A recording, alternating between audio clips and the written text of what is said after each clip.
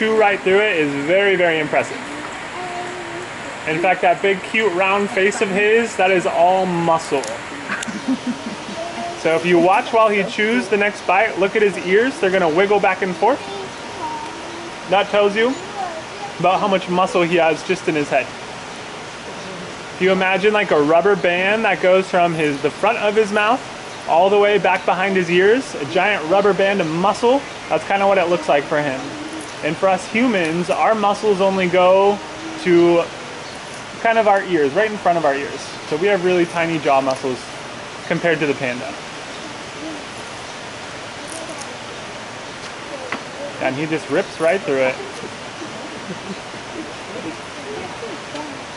By the way, if anybody has questions, feel free to just ask. Otherwise, Kevin and I will just kind of talk about whatever we feel like talking about. Was he born here? He was born here. He was born here 6 years ago by Mom, who is in the next exhibit. She's not out quite yet.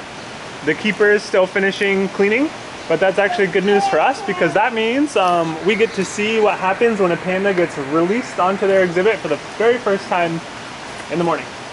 I mean, it's not very high action because they're still pandas, but it's fun to watch. Better than sleeping. What's his name again? His name is Xiao Liwu, but you can just call him Wu. It's easier. Will he go back to Wu Bear. He has an undetermined future. Eventually, he will probably go back to China. Whether it's in the next year or at the very end of his life, we don't know. But part of our loan is that the bears will kind of end their life in China, on Chinese soil. And will he be part of the breeding program? Yes, he should be. We're hoping. He has really good genes that are still valuable as far as breeding goes. So he should probably continue being a breeding bear.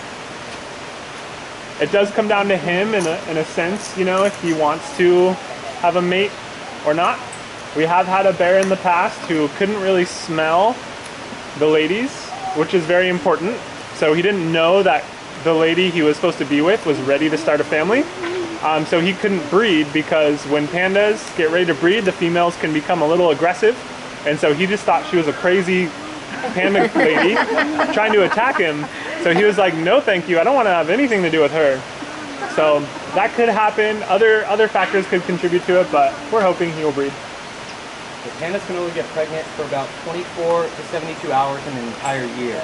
So the male and female have to be at the right place at the right time for successful breeding, which is one of the factors that's contributing to why this particular species is threatened or endangered.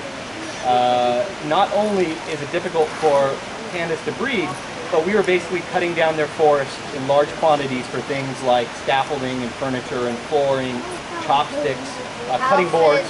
What? Houses, yes, all made out of bamboo. The irony is that bamboo can be grown all over the world, and there's no reason to cut down this animal's habitat for our personal gain. A lot of people think that this animal was running out of food because we were cutting down their habitat, and that necessarily wasn't the case.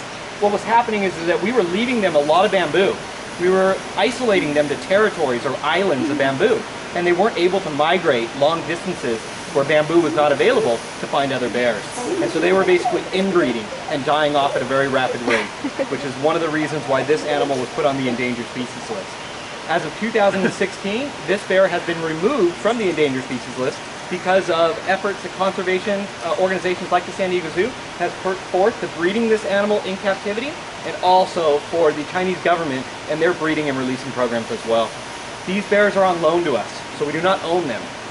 We actually pay the Chinese government per bear per year, and that money goes back into taking care of this animal and being able to release them back into the wild, and it has been very successful because they have been released back into the wild. We estimate there to be a little bit under 3,000 of them, about half in the wild and the other half in captivity. You know that his father is 28, he's already in the back. So his father, I believe, was 29, and he is back in China. He already got about back? 2 or 3 weeks ago. Oh really? Yes. Okay, but the mother already stayed. Mother's still here, yeah. She might go back to China too? Yes, or? yes. Then maybe it's better to have a wife for him. Yes, yeah, we Not think so he- too. Yeah, We wanna get a girl for him. We need to get his girlfriend. They live about 18 and- to 20 in the wild. So dad's 29 and mom's 27. Loves to rub it all over. So Yeah, we so tend to they- see them live a lot longer under managed care. Yeah. Yeah, the Beiyun, she's the first panda who success to breed in the United States, right? Yes, successfully breeding without artificial insemination. Oh, Yes. Okay. So the first one was artificially inseminated. The other 5 were all natural breeding, and she's the first. Treasure hunt. Oh, okay, Yes. that's great. They put out other food for him. And she was the oldest one who Yes. gave the birth Yes. to him, right? She gave birth at 21.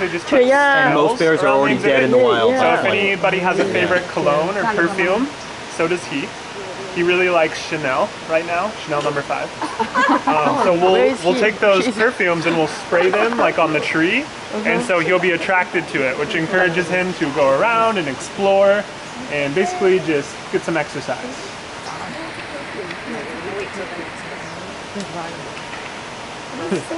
Do they get along with any other species that you could put in an exhibit with them? Unfortunately, no.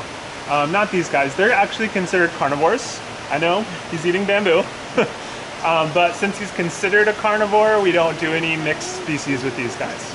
So it's the same for all bears. Technically, all bears are carnivores, although all bears mostly eat vegetation, including polar bears. They probably eat the most meat out of the bear family, but they also eat a lot of like fruits and nuts and veggies. Pandas just take it to an extreme where they are almost exclusively If you want to go vegetarian. around to that side, you can get a great view if you go into that gate. Okay. Pandas are typically going to be solitary by nature. They are very territorial, so you will not see pandas together in the wild. The only time you're going to see pandas together in the wild is for breeding, which lasts about 30 minutes, or raising young, which lasts almost 18 months. After 18 months, mom's going to kick that baby out. Is it good? You never to see them ever again. And that's just the way He it made is. a pose. He made a pose These guys are for the picture. ordered out as far as threat. Okay, this could be a good one too.